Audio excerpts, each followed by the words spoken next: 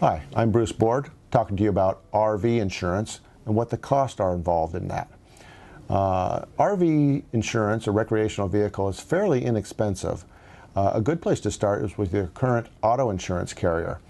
Maybe you could add your recreational vehicle onto your auto policy and thereby getting the multi-car discount.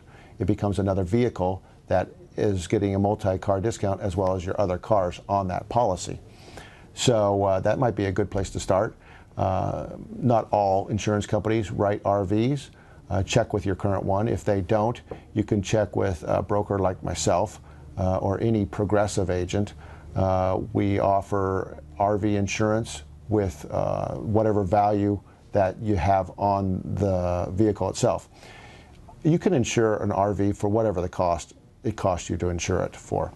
That doesn't mean they're going to pay what you paid for it. We need to show that the RV is worth that. We consult the Gold Book that has RV costs. With a year, make, and model, we can usually determine the actual cash value of that RV.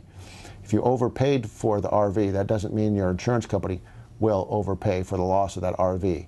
So find out what the real value is of the RV before you buy.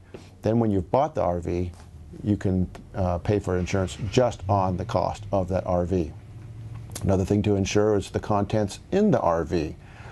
Most good insurance companies will provide coverage for the camping gear and all the stuff that goes along with the RV.